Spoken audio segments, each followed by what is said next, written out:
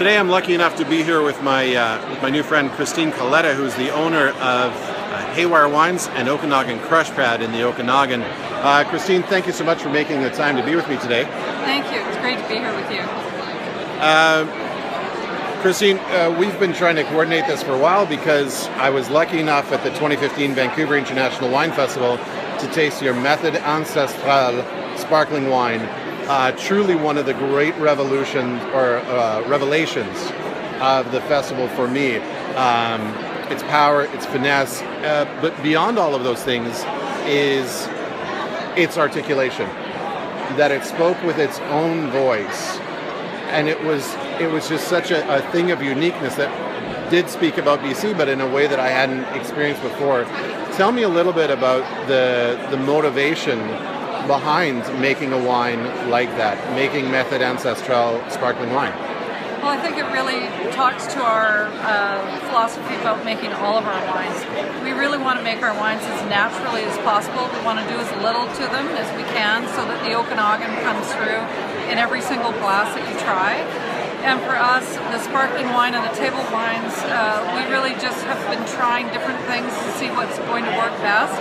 And a lot of what we're doing is natural yeast, wild fermentation, and for us, the ancient method, as I like to call it, because my accent isn't as impressive as yours, was just a really natural step for us to take in the sparkling wine category of our portfolio.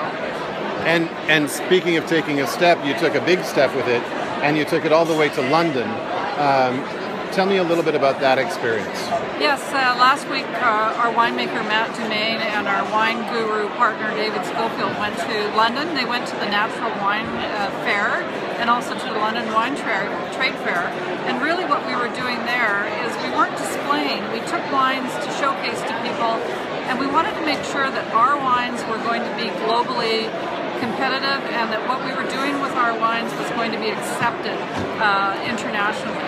So we really got a wonderful report card from the international media that were there, and I think we understand that we're on the right track. We left wines there with the event organizers, and our intentions are to go there and showcase our wines next year. And there were no Canadian wineries at the Natural Wine Trade Fair this year, and we're going to be there next year. So I have to ask now, because that's a really interesting sentiment that you wanted to be accepted internationally. It's a well-known and bandied fact that 95% of all wines produced in BC are consumed in BC. So why the impetus to be recognized and accepted globally?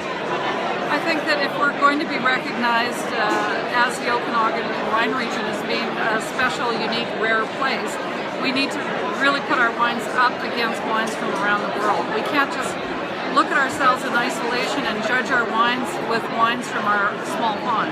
We really have to look outside and showcase next to the world's greatest and best wines, and that should be our benchmark.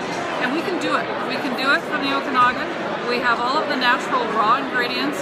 We've got the talent, and I'm really excited about what the next 5 years is going to bring for our wine industry.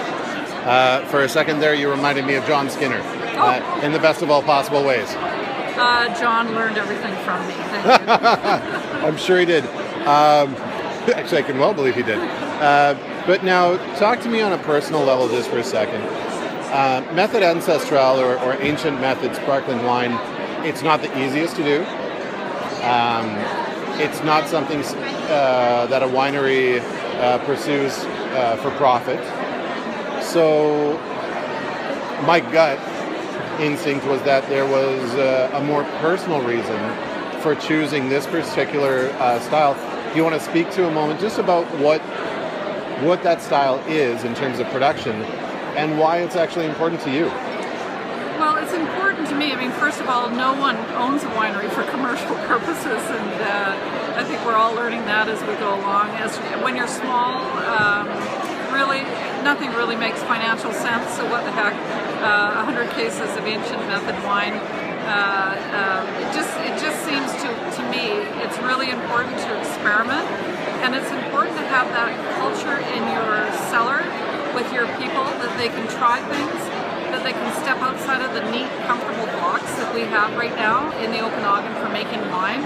And in our establishment, that includes using concrete tanks, not using oak, using wild fermentation, not adding any winemaking additives to our products, growing our grapes organically. And so all of that really, if you're asking people to sort of step up and put the effort and energy in, then you as an owner have to contribute to that process as well.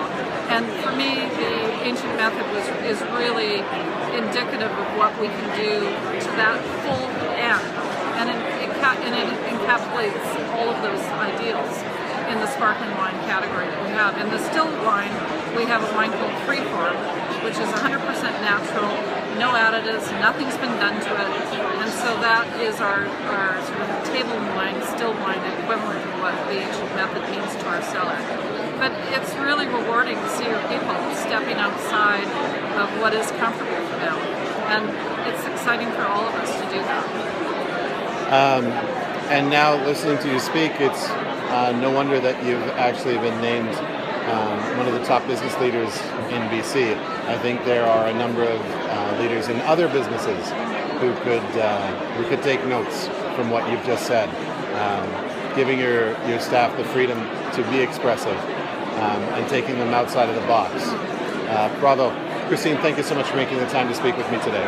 Thank you very much. And I must say that my greatest asset at the winery are my people. They're it.